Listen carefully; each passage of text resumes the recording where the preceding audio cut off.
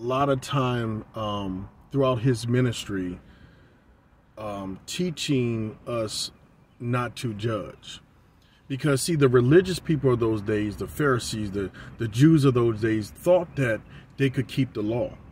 And I understand why Jesus Christ said in many scriptures that, you know, if you look upon a woman, you've committed adultery. Because people felt like, okay, adultery was a physical act.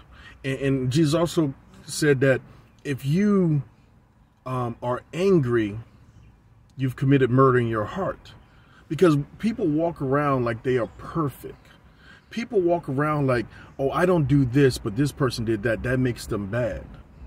Don't judge others because they sin differently than you.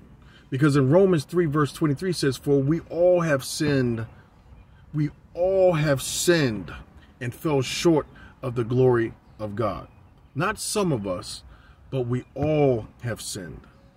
So before you start judging people at the story that they have in their walk, take a look in the mirror. Because you too are being judged. When you point a finger at somebody else, there's 3 more pointing back at you. Be careful how you judge people.